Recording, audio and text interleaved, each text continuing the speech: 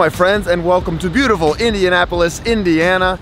I've actually never been here before in my life, and I'm really excited to be here because I am here for the Places for Bikes conference put on by People for Bikes. And it's a conference with hundreds of elected leaders from all over the country who want to make biking better in their communities. And you know I love bikes, and that's why I'm here, and we're gonna make a lot of new friends this week.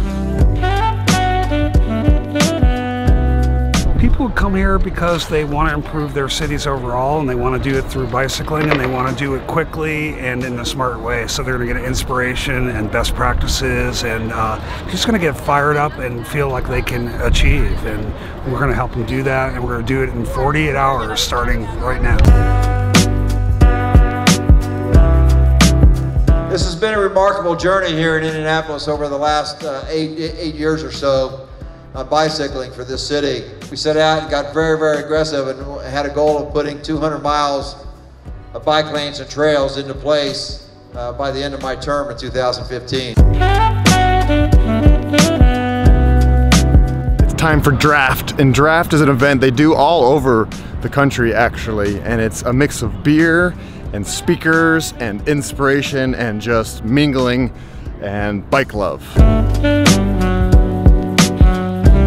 The mission of the UCI is to promote cycling worldwide, working with 190 national federations, but it's not only to develop bike racing within the 190 federations, it's also promoting cycling as a form of transport. All right, that was awesome. These people are amazing. I am super inspired. And it was only one afternoon. I still have 2 full days left. Better get some rest.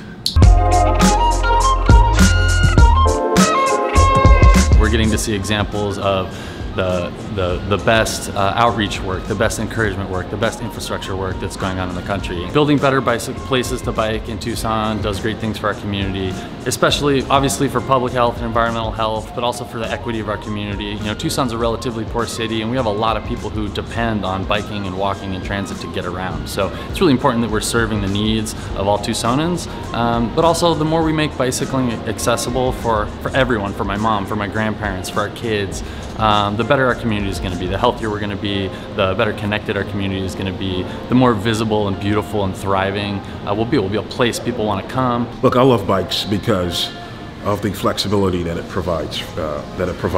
To be able to commute, just to be able to enjoy recreationally the community that I live in. Bikes are just a core part of life. So in Tennessee, we're making cycling easier for people by number one, big thing is policy. We're putting in place policy to make sure that the way we design our roads throughout the state are more conducive to cycling. I think a lot of careful thought and attention has gone into selecting the speakers at this conference. It's one thing to get a national figure who's inspiring and has an inspiring story, but to have someone who cut their teeth working at the local level, in the mayor's office, making decisions that ultimately would shape the future of their city, that's what so many of us are trying to do, and Valerie Jarrett was a truly inspiring keynote speaker. What gives me optimism right now is being here with you, and you see people you could all be at work, and you're here advocating for something you believe in. So to the degree that we can all not spend time kind of being critical of things we can't control, but look at what we can do and figure out how to be intentional and positive in your own lives. Since this is a bike conference, we probably should ride some bikes. Tell me about the Cultural Trail. Yep, so it's an 8-mile urban bike and pedestrian path in downtown Indianapolis. It also doubles as a linear park. It connects all of the city's greenways. It intersects with our bike lanes that are on street, our bus system, and we have the great Pacers bike share system that was built on top of the trail. I'm liking these twinkly lights. Our tour guide just said that there's been over $4 million invested in art along the Cultural Trail. That's pretty impressive. We do clear it of snow and ice in the winter, and we make sure that it's always lit. So that safety is never really someone's concern if they're on the Cultural Trail. I gotta be honest, I really didn't know anything about Indianapolis before coming here. And now that I'm here, I'm really impressed. All right, let's play with some e-bikes. Electric bikes get more people out on bikes. And life on two wheels, we all believe life on two wheels is a little bit better. This is amazing. I had no idea how much fun this would be. Like, you can choose which level of boost that you want for your ride, and it just makes it a little bit smoother, a little bit more supercharged, and you can kind of choose how much energy you want to expend. Electric bikes are so fun. I love these things. You barely have to pedal and you just start cruising. I mean, you're still getting a little bit of exercise even though you're on an electric bike. It's good for you. You're getting outside, you're breathing fresh air. One of our goals is basically putting as many smiles on the road as we can, because it's fun to ride, and it's a good exercise.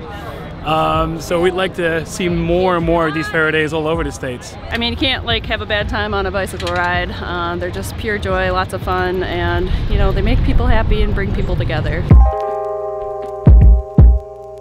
So I'm really excited. Tonight we are unveiling our much anticipated city ratings, which is a new system to evaluate how cities are doing for bikes. We have cities in the audience who are getting awards and they don't know what they're getting yet. So we're really pumped to present them with a little something to thank them for their progress on helping build better places for bikes.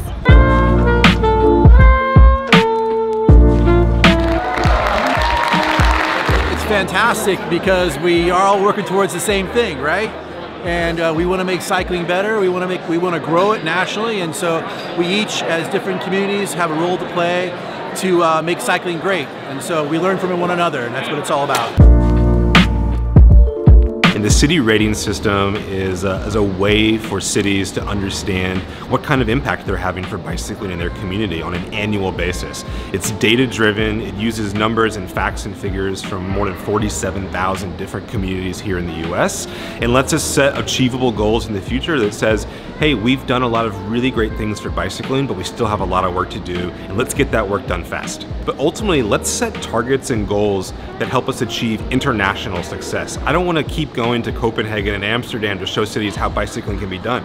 I want to go to Tucson, Arizona. I want to go to Oklahoma City. I want to go to places here in the US that are world-class examples for bicycling, and this tool lets cities set those benchmarks and move to make them a reality much faster.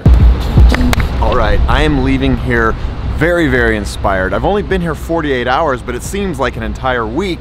I've gotten to meet people from all over the country and the world, and everybody out there is doing such great things to make cycling better in their communities, and that leaves me with a lot of hope. So I will see you out there, hopefully on your bikes. If you like bike content, if you like getting outside, if you like getting off your couch and enjoying the best of this world, please like and subscribe. I'm always producing fun videos.